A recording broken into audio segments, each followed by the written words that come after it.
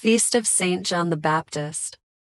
Today the Church celebrates the feast of Saint John the Baptist. John the Baptist proclaimed the good news of the coming of Jesus Christ. His conception and birth was orchestrated by God. We ask His intercession as we run the heavenly race. I invite you to join us and leave your intentions in the comment. God bless you.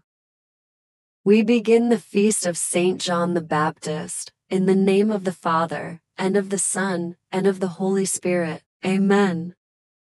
Mention your intentions for this feast day celebration.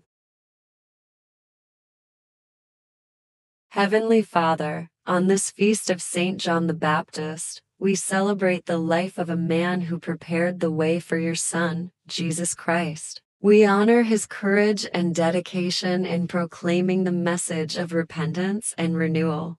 Grant us, like John the Baptist, the strength to speak your truth with boldness and clarity. May we never shy away from calling for conversion and a return to your holy ways. Help us to recognize the Christ in our midst, just as John did at the Jordan River. Open our eyes to the signs of your presence in our lives and in the world around us.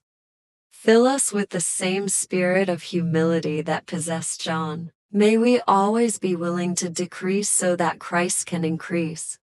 We ask this through Jesus Christ, your Son, our Lord, who lives and reigns with you, in the unity of the Holy Spirit, one God, forever and ever. Amen. Beloved Saint John the Baptist, voice crying out in the wilderness, on this day of your feast, we celebrate your unwavering faith and boldness. You prepared the way for Christ, urging hearts to repent and open themselves to the coming Messiah. We come before you today, seeking your intercession. Inspire us with your zeal to proclaim God's message. May we, like you, live with simplicity and purpose, ready to point others towards Christ. Grant us the strength to turn from sin and embrace a life of renewal. May we be instruments of peace and justice, reflecting the light of Christ in the world. Saint John the Baptist, pray for us. Amen.